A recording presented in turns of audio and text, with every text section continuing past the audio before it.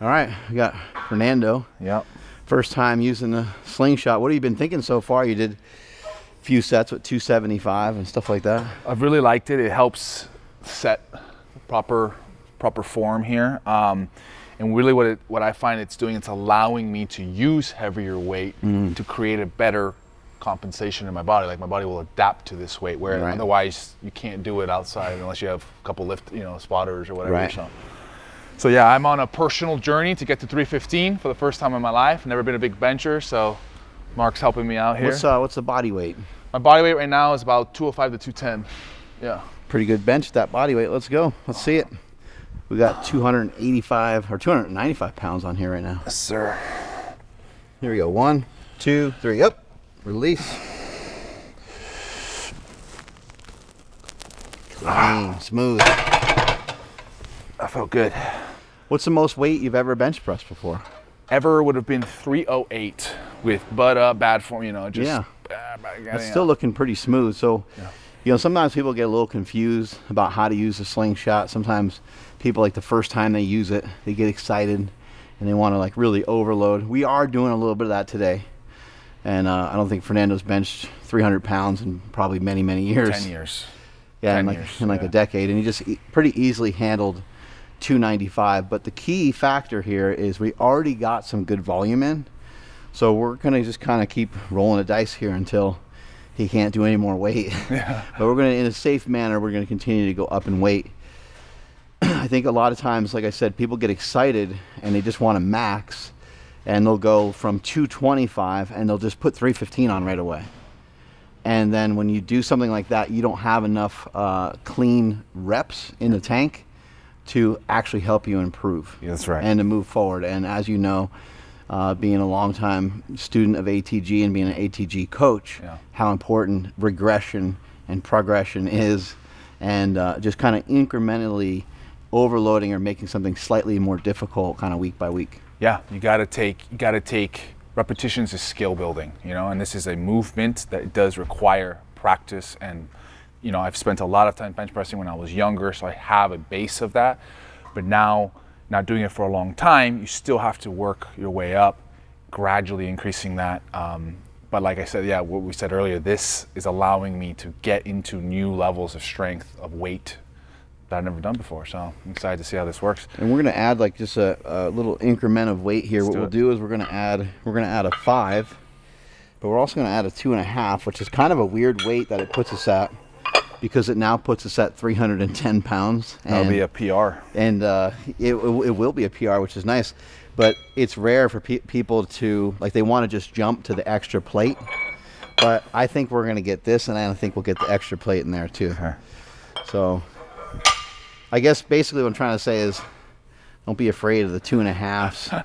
Don't be afraid of using those 5s. Like, this is where the progress is really at. Yes, sir. Being able to squeeze in and not even always doing another set, not always even doing another rep, and not even always doing more weight, but just doing the lift better. Yeah, more efficient, easier. Huge. That's a huge progression. Less effort. Yeah, right. Yeah, that's a good point. It's a great point, actually. And Charles used to say every gym should have the little partial weights. Oh yeah, the even smaller fractional plates. Those are awesome. Something that's like a kilo or whatever, right? Or even less than that, half kilo. Yeah. Fernando ran a 4.40 when he was playing football, and that requires a lot of strength. What are some things that you did to develop that explosiveness and that type of strength? Well, for me, it was training through full ranges of motion. Primarily, I would say the ATG squat, right? An ass to grass squat, balls deep, all the way down. Dropping the ego, allowing yourself to actually gain and balance out that strength curve from the bottom up, okay? So doing that, increasing my range of motion with strength, not just hypermobility, useless mobility, but strength through that length allowed me to then, as I got stronger, when I did my plyometrics, when I got on that field, I was getting something out of that and was actually able to develop more and more plyometric ability because I had the strength to absorb it. A lot of like hamstring work, right? Like a lot of RDLs and stuff you were saying? Yes. Romanian deadlifts? So the first two exercises that I did to to jump into that progress from going from a 5.2 down to a 4.4 was the ATG split squat, which you can just drop all the way down into, which again is that range of motion, but going heavy. I'll do 225, 250 on that. After you learn the movement. After a long time, okay? At first I was on a box, dumbbells, barely being able to do that. Like your foot up on the bench type of deal. Bench was actually this is about the right height. And I would, start using one dumbbell, two. By the end, I'm down, flat ground, start loading the barbell. But that then very heavy RDLs, but really focusing on the quality of the movement, right? So it's really perfect form. I just always prioritized form, tension on the muscle. You know what I mean? Not trying to see how much weight I can put at the bar, but how much effort and force I can put through my muscles. And that dropped me down to a 4.7. With the RDL, how low did you go? Did you go down towards your toes, basically? No, I was usually flat ground for the RDL, and I would get to, with load, I can get a little bit lower, but I'd get about halfway. Because you're just shy of touching. Because you're pushing your hips back so much. That's kind of the length of the hamstring. Correct. The upper hamstring portion, really getting a full glute. And so you didn't need to go super low. You don't need a deficit. No, I didn't need to. Those can have their places, but I didn't. I would just I'm asking you this because I'm going to incorporate some of this. I want to get a little faster myself. So yeah, just get that full range. So go for like a parallel back. Past that, you're getting into some other. Starting to get into stretching and other things. Yeah. So you want to get to that full range of motion in the hip, and then you just maintain that and get heavier and heavier. You did them with dumbbells or barbell? Barbell. Barbell. Yeah. I did toward the end after I got a lot out of it. The first month, I started to use things like bands. Which again increases the strength curve at the top. So now you're getting, as you pulling go up, against the band. Got it. As you go up, you're increasing that weight because you're getting stronger as you're going up. So again, it mimics the strength curve optimally. So, but yeah, those two. Oh, and then definitely for breaks, which from Nordics. Yep. I started with leg curl machine, but then a lot of Nordics really helped me protect my knee. I would say that was important. Nice. For like ground striking, like Paul Quinn used to talk about this a lot, like the stronger the eccentric knee flexion is, the more force you'll be able to strike. There's a lot of downward force when having you're running. To compress that. Right. Yeah. Cool. Yeah. Let's give this guy a shot. Let's have you turn the slingshot the other way just for branding purposes. Yeah, shit. We gotta get that logo out there. Boom. He got so excited he just chucked it on any old way. Will it fit over those tattoos and those triceps? Now I'm pumped up a little bit. But we just need your hair blowing in the wind and this will be perfect. Turn the fan. Yeah. Whoosh. All right, here we go. Here we go. We got this. 1, 2, 3, up. Release. There you go. Good. You got it. You got it. Drive it. Yeah. Yeah. Oh, yeah. That's the most way I've ever done. That's pretty sick, especially considering, I don't think you've even said you've been bench pressing all that often recently, I think I've bench pressed twice in the last several years. So that was awesome, man. There we go. We got 310 pounds. See, and that was just the right weight. Yeah. I've been doing this for a long time. I've seen a lot of people lift. So selecting the correct weight is critical, and as you're going up in weight, as somebody's getting closer to their max, you want to have those weights be even more fractionated. You want the weights to be even smaller. So like when you're warming up in the gym and you're just starting out and you do the bar maybe a couple times, which I always advise everyone regardless of strength, mess around with the bar, do a diagnostic of the body, make sure you're good. I usually like to do a 25 on each side after that, and then a 45 and so on. And in the beginning, you might add 40, 50, even sometimes 90-pound jumps to the bar. But as you progress, you see how we have smaller and smaller weights on here. We have a 25, then we added 20 pounds, right? And then we added 10 pounds, and then we added 5 pounds. So that's the way that you want to plan out your workouts as well. If you can bench press, if you're trying to bench press, let's say you're trying to bench press around this weight for the day, this is 310 pounds. You want to kind of execute it some of the ways that we did for today. I actually had Fernando do a few sets with 275. And sometimes people might think that that would be a mistake to spend that much time. We did about 2 or 3 sets there. But what that does is it excites the nervous system. It gets you ready. Think about a sprinter. Yeah. You know, think about a sprinter getting ready for a 40-yard dash or 100. They're going to do a lot of like starts, and those starts are going to be done very explosively, very strongly. Maybe not this same exact degree as what they are going to do when they go full tilt, but they're going to get pretty close to it. And they might do that for a couple of sets to excite that nervous system. You might see them jumping a lot and getting fired up and getting excited, and then boom, they go.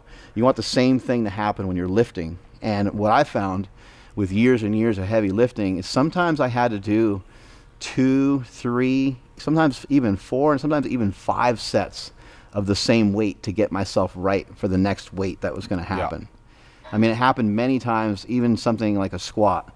I might squat 405 for several sets of 1. Nice. Just in anticipation of getting ready for that next weight, just because I could tell it didn't feel right. Yeah. And I wasn't really in it. Your body's not like fully amped. Yeah, and I've had it happen too before where I did multiple sets of it, did multiple singles, and there was still nothing there.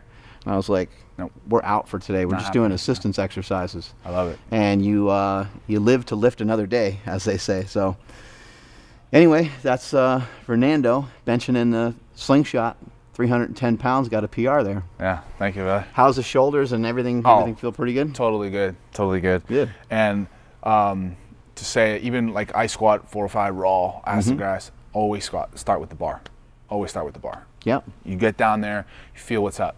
Maybe that day you're a little tight in one hip, tight in one knee. You don't want to find out with 405. Exactly. Don't find out when there's already weight there. Find out when it's low risk. What I'm going to do is we're going to take the weight back down. We're going to have Fernando get in a little bit more practice because this is week 1 of his journey for 315. We want him benching 315 without wearing the slingshot. Right. So he's going to do a lot of his work today, though, in the slingshot. So we're going to take this back down to 275, and we're going to get a couple sets in there. Okay.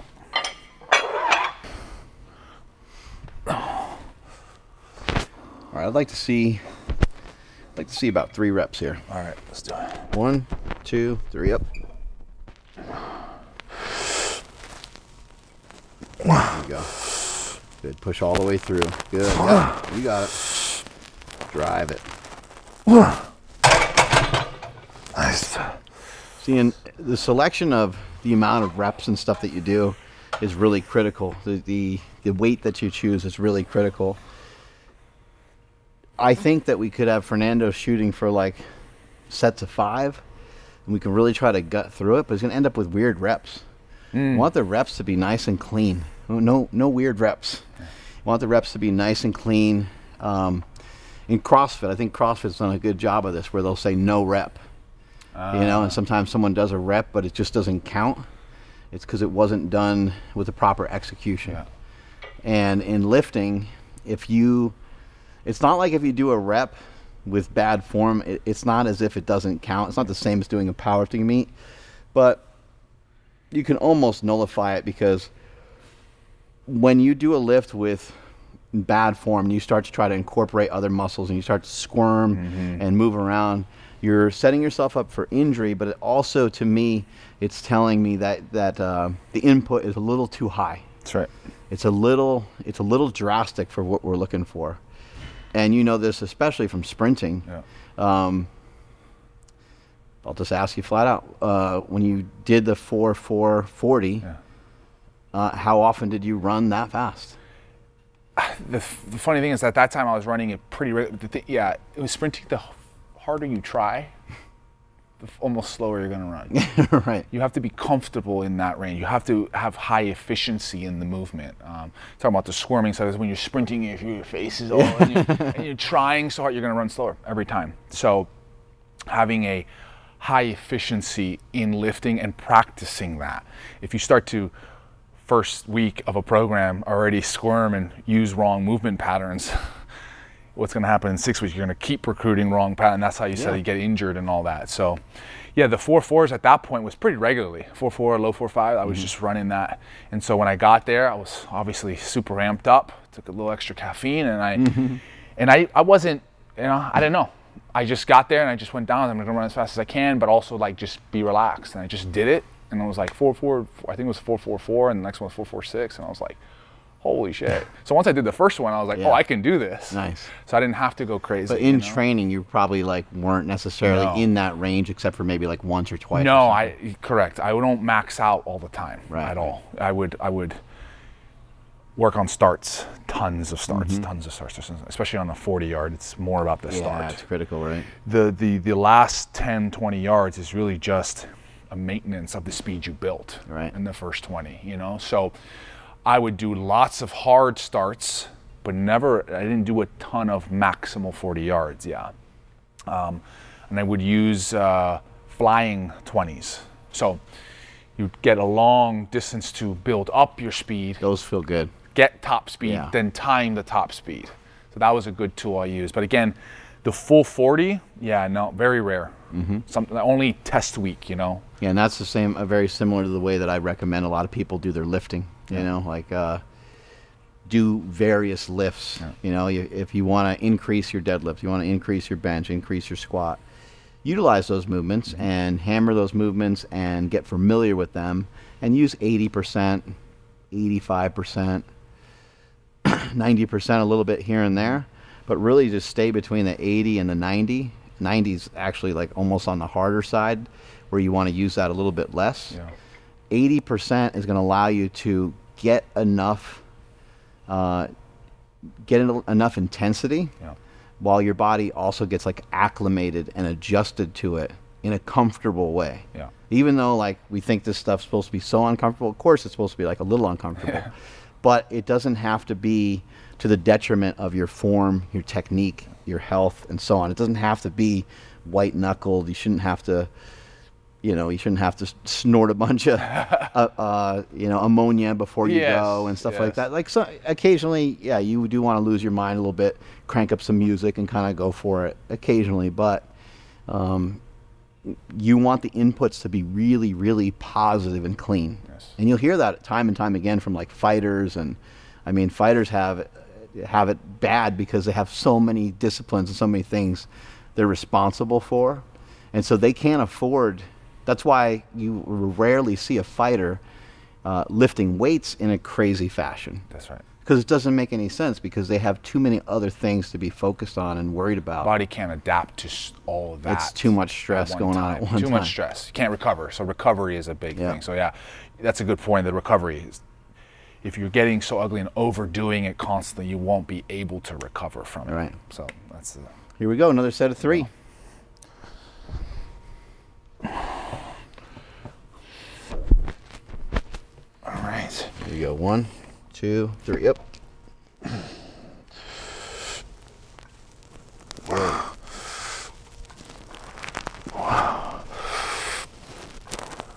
Up and back towards me. Yep. Wow. Good. Nice. So that was like the 6th working set. Yeah. Just to give that context. Yeah, we got a lot of sets in here, and I'm gonna actually have you do one more. Okay, good. And normally I would probably like call it for somebody, but I think that the reason why I'm calling for him to do one more set is whether you get 2 or 3 on this next one doesn't matter. Because you already got such good quality work in. Good volume, yeah. And if you do 2 reps here, it's like that's still going to give us some good productivity. And if the 3rd rep is like wishy-washy or whatever, we'll rack it or I'll take it from you. But I still think you can do 3 reps. Okay, yeah. Sometimes some of this is like, especially when you're not used to it. I had a friend actually text me yesterday. It's a family friend. And she's like, I can't bench press a barbell. And I was like, that's actually impossible. There's no way that you're a full-grown adult and can't bench press a barbell. Now, she's a very small woman, but I was just like... So anyway, she was confused. She thought that in order for it to count, she thought that she had to do 8 reps. Oh, funny. And I was like, who told you that? That's so funny. I was like, I would have never power lifted if he had to do 8 reps. You know, that's cardio. Yeah, it's like that would be brutal. That's funny. But anyway, she was able to do a couple reps with it. But in trying to assist someone in getting stronger, I think sometimes people don't know how to like strain against the weight. And that's something, that's a skill. That's a learned thing. And you know this because you're pretty proficient at deadlifting. Yeah. I think you deadlift over 600 pounds or so, right? At some point, yeah. Right now, I can do over 500 like any day, basically. Yeah, and when you handle, when you go from like, you know, learning how to deadlift 400 to starting getting more into the 500, it's like one of the things you have to learn is that it's going to go slow. Yes. And it's going to get a little wobbly and stuff. And we don't want the input to be super negative. But sometimes these things are going to be pretty intense. Yes. And you're going to pull on that weight, and it's going to go 1, 2, 3. And you know where the weight's going to go? Nowhere. And on that 4th second or so, depending on how fast or explosive you are, that's when you'll start to see it moving. And then you're like, oh, shit, I think I'm doing it. And you're like, I think I could stand up with it. And you're like, oh. Yeah, one of the most common points I see, especially with newer, less experienced lifters, is in the squat. You'll go down and they get to the struggle point, and they go, oh, I can't do it. I'm like, That's where you have to learn how to brace. That's where you start. And that's usually where the client they'll come back and get the rep. Correct. That they missed, you know, and they're like, oh, what's the difference? It's like, well, you learn to push against it a little bit more. Exactly. Because it doesn't feel, it's a smart move by your body. It's trying to, it's going. Your body's like, hey, like, quit it. You're maxing out, bro. What are you doing? Yeah. So within that good form, though, you can teach the body. That's why that's why the reps come into play. It's like, oh, hey, I can do that. I can do that. Right. So it'll start to get stronger and release those inhibitions, if you will. And you teach it with the proper percentages and everything like that. Yeah. We're also taking, like, you're going to notice, like, we're taking pretty good rest in between the sets and stuff like that, too. And that's to allow for full recovery. Yeah, definitely in strength training, that's... Here we go, last set. Important. All right. 1, 2, 3, up. Good. Wow. Nice. Wow. You got it, you got it. You got it, you got it. Yep. Yeah. Nice. And just to give a little backstory on me, I had many years and a lot of injury in my shoulder from being quarterback for 10 years growing up. So feel nothing in my shoulders. Oh, that's great. Obviously also shout out to the ATG system. I've like full range of motion of strength training in that shoulder, not only emphasizing the partial ranges, but really incorporating full ranges of motion, rotator work. Awesome. Learn from Charles, big on the rotator, seated rotation, you know. Yeah. Things like that. So I love this. I can't wait to see what happens in 6 weeks, 12 weeks. It's kind of exciting. Oh yeah, you'll be. His goal is to get him to do 3 plates. So we'll have him have Fernando benching 3 plates in no time soon. If you guys want to pick up a slingshot, go head over to marksmellybell.com and check him out. He was wearing the original slingshot. You weigh about 215 and you're 6'1" or 6'2"? I'm 6'1", like 6'1" and a half. And I'm about 210, 215. You know, it's an extra large slingshot. Yeah. For those of you kind of wondering some of those things, where can people find you? Fueled by Fern, Instagram, social medias, YouTube, and serponutrition.com for supplements. Strength is never weakness. Weakness is never strength. Catch you guys later.